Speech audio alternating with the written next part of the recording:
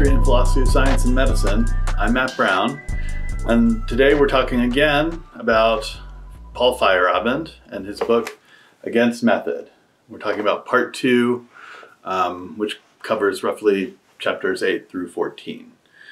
So I want to remind you a little bit of where we were last time. So Feyerabend's overall goal in the book is to criticize philosophical and popular theories of the scientific method and the idea of science as a kind of rational, rule-governed pursuit that can be sort of explained with one shared structure across all sciences and all history, right? History of science. He's trying to oppose that. In order to oppose that notion, Feyerabend articulates a kind of a methodological principle that he thinks no philosopher of science would agree to. He calls it counter-induction.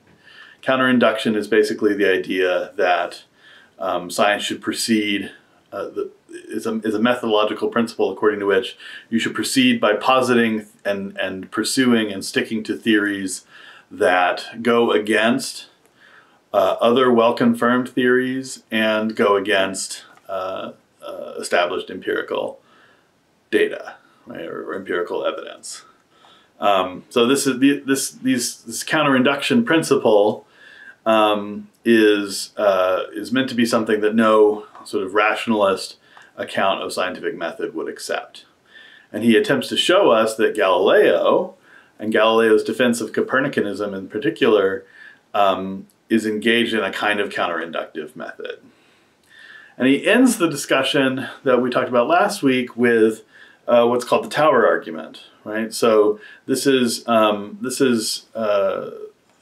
ancient argument against the heliocentric model of the solar system, against the idea that the Earth moves rather than being stationary at the center of the universe.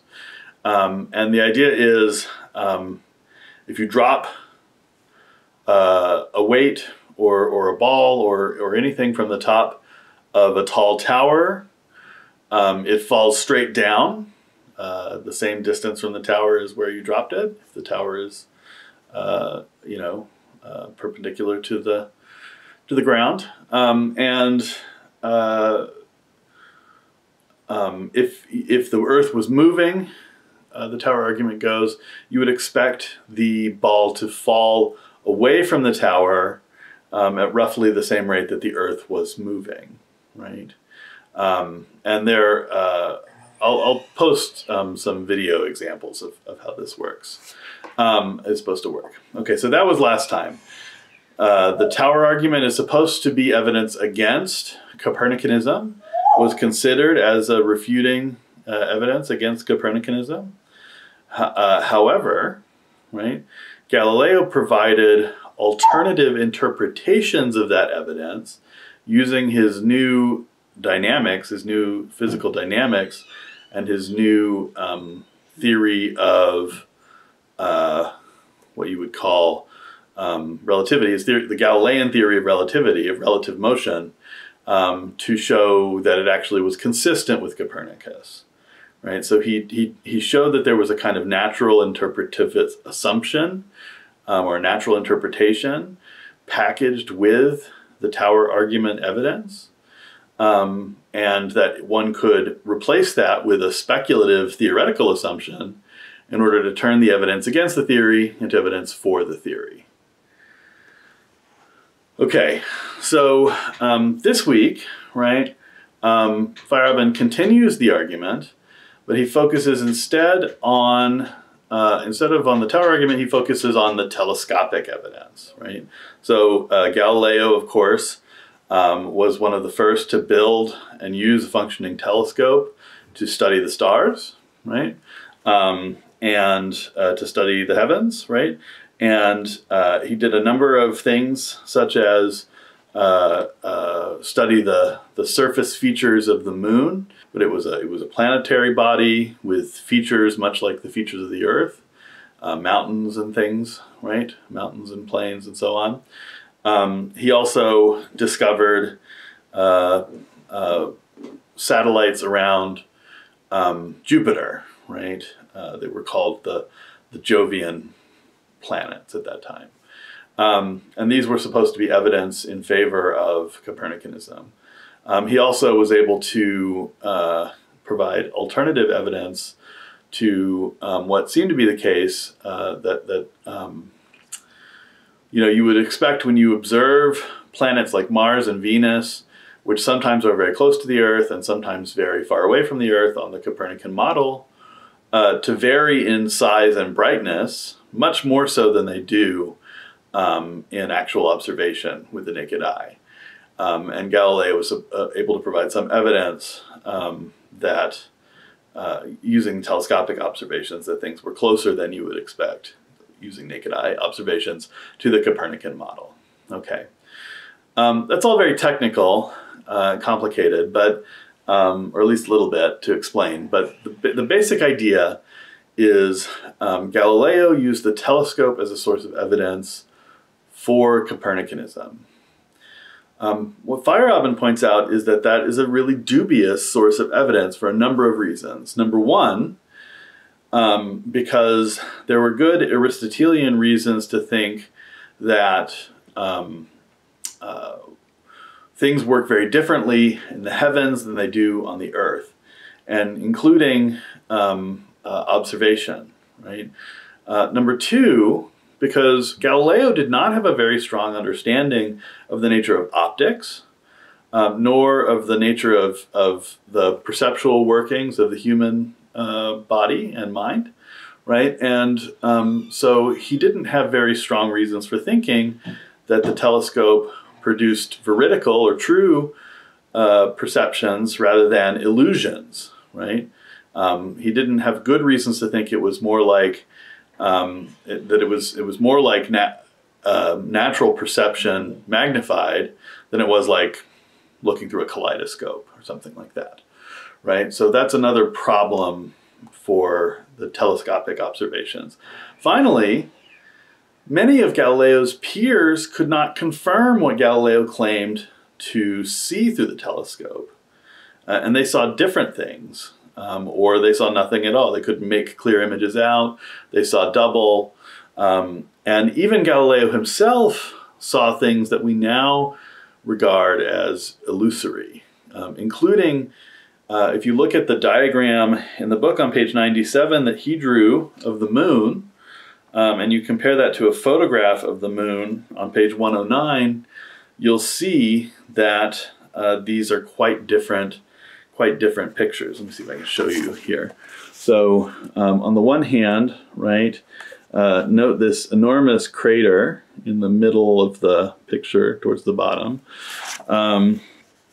If you look at a similarly matched contemporary photograph of the moon, this is on 109, there are some craters down here, but none of them are nearly as large or as perfectly circular as the one Galileo depicted. So even Galileo's telescopic evidence was not from contemporary standards very good, right? So here you have a set of evidence. It does seem to support Copernicanism, but it seems to have its own host of problems. And yet, there was the mutual fit between the apparently refuted thesis of Copernicanism and the apparently refuted observational technique of the telescope gave mutual support to each other and gave defenders of the view reason to stick with it, right? You combine that with Galileo's dynamics, which also went against common sense in various ways, in his theory of relativity. And again, you have this mutual support between these different parts of the theory. One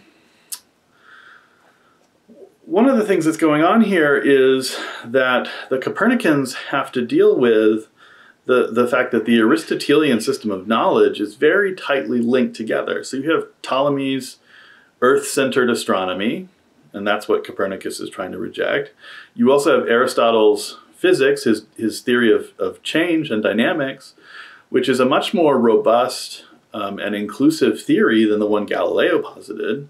It's true that Galileo's theory does help us think about the relationship between the heavens and the earth, but Aristotle's theory of change is much more comprehensive. It doesn't just concern motions of bodies, but also concerns the generation and growth and decay of animals, the change of mental phenomenon, including perception, and a variety of other processes of qualitative and quantitative change united in one theory.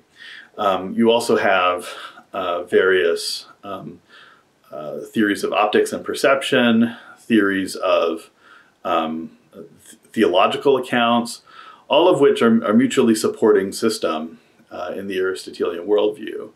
And the Copernicans can't develop all of this same, they can't develop a robust alternative all at once, right?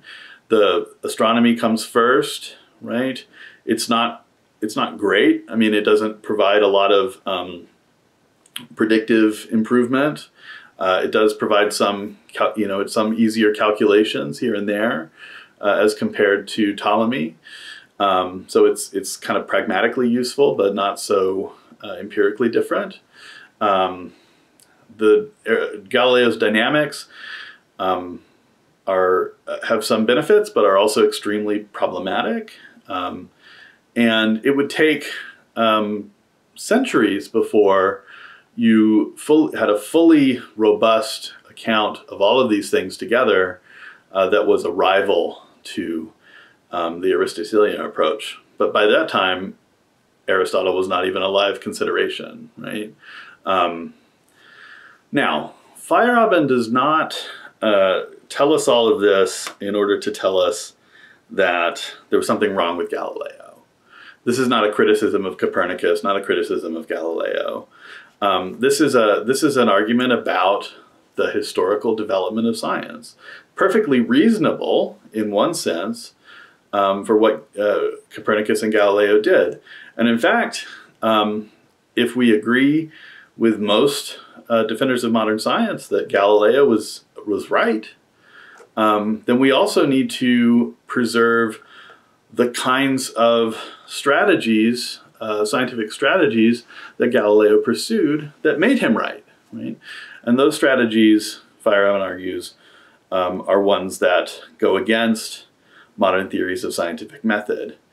Indeed, you can think about it this way: if the modern philosophers of scientific method had their way, Galileo would never have gotten off the ground.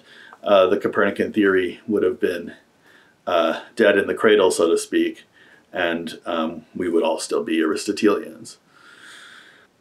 That's the main line of argument in this part of the book. There is also an interesting discussion about the church in chapter 14 and the other aspects of the Copernican revolution in chapter 14.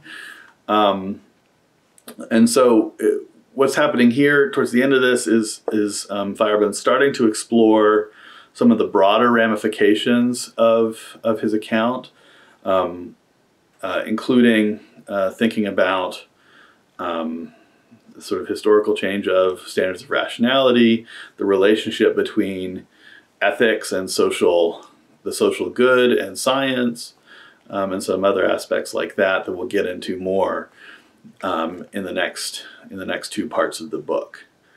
So that's a brief sort of introduction to part 2 of Against Method, and the main argumentative structures there. Lots of details for us to talk about in class or in the chat on Discord or in comments on the video.